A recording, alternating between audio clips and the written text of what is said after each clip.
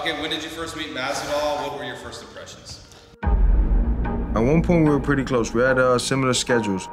He wanted to up his wrestling game because he had a good striking game, so he wanted to become a well-rounded fighter. So Masvidal seeked me out. We've been in each other's corners since day one of our careers. All the way to the top, brother. We're going to the top. Man, I was there like mentoring him through like, you could do this, you know, don't quit. Top 10. Proud of you, bro. Nice job. Against the world, baby. That's two against the world. The reason he's fighting is because of him.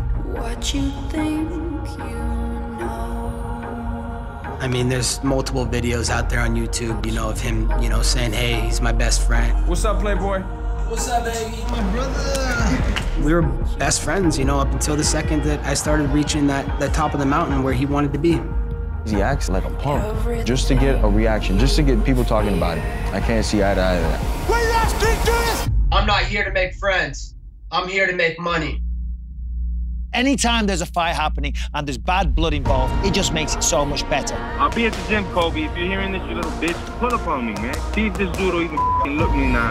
He tried to say that I stiffed Paulino on a fight purse, which is the complete biggest fake news I've ever heard in my life.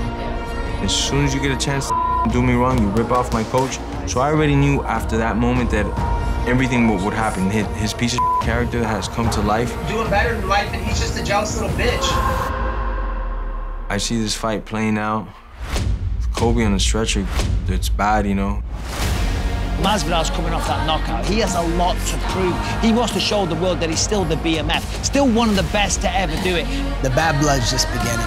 He's a backstabbing bum. After I finish him and expose him in front of the whole world, I'm gonna look, point, and laugh. And there it is, Colby Covington, Street Judas. We got unfinished business. I don't know if being under my skin's a good thing. Go check anybody else who's ever gotten under my skin.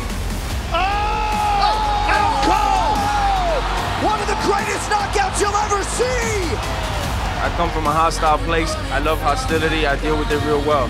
There's no story better than friends turn foe.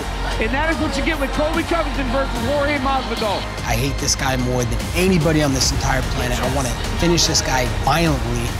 This isn't going to be a baptism. This is going to be Street Judas's funeral. I can't wait to stand across the cage from this guy. This guy knows his days are numbered, man. After what I'm gonna do to his ass. You know, I'm gonna take all the lessons that I learned from training with George all those years, and those lessons were don't trust the rat. You know, it's time for him to learn his lesson.